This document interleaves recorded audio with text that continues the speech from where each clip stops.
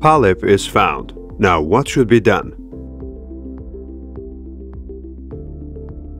On our previous video, we talked about polyp types, shapes, etiology behind them. What happens next when a patient having a polyp is diagnosed with the controlled colonoscopy or with evaluation upon presentation of related symptoms? There are two steps on deciding an endoscopic intervention for polyp. First is characterization of the polyp. Other is deciding which endoscopic treatment is suited best for the polyp. These questions should be answered for polyp characterization. What are the sizes and the shape? Are there any surface patterns showing high suspicion for cancer? If suspicious for cancer, is it invading the deeper tissues beneath mucosa?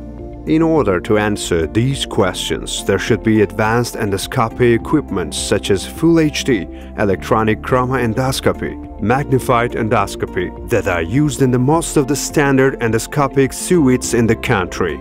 These equipments and the staining techniques reveals the borders and the surface features of the polyp.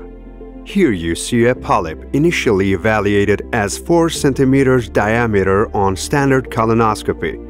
And then polyp is found as 10 cm diameter upon evaluation with advanced chroma endoscopy.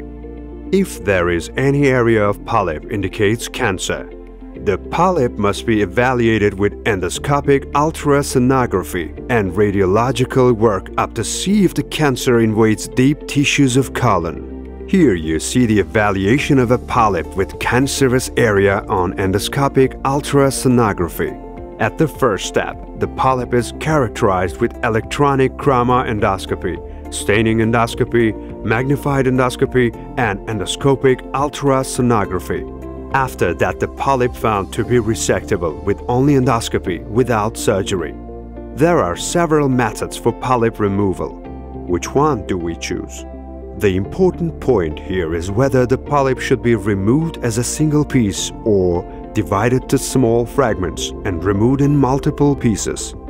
If the polyp is removed in multiple pieces, it is expected to recur more, and when the polyp is recurred, the second procedure for removal is harder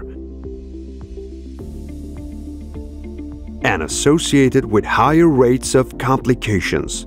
So the answer for the prior question should be like this. The endoscopic method, which allows for the single-piece excision, should be preferred depending on the size, shape and cancerous potential of the polyp. Single-piece removal of the polyp is needed for confirming the diagnosis and complete resection. Today, these treatment methods are defined on Japanese and European guidelines. Decisions for the treatment methods are made depending on the experience of the center. In our hospital, we follow Japanese advanced endoscopy guidelines. These methods ranging from basic forceps to endoscopic full-thickness resection. Here you see a 6 mm diameter polyp removal with simple cold snare method. Here is the removal of a large pedunculated polyp causing bleeding is made with endoloop and snare method. On this case, classic endoscopic mucosal resection is preferred because it can't be removed with standard polypectomy, since the polyp size is less than 3 cm even though it is flat-shaped.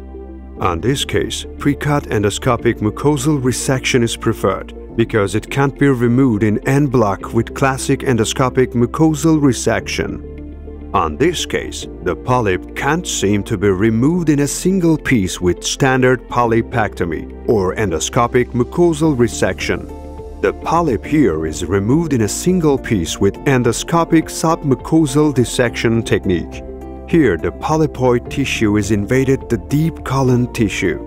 Endoscopic full-thickness resection is used for removing the polyp for successful treatment. As you can see, the endoscopic resection methods change depending on the size, shape, and character of polyps.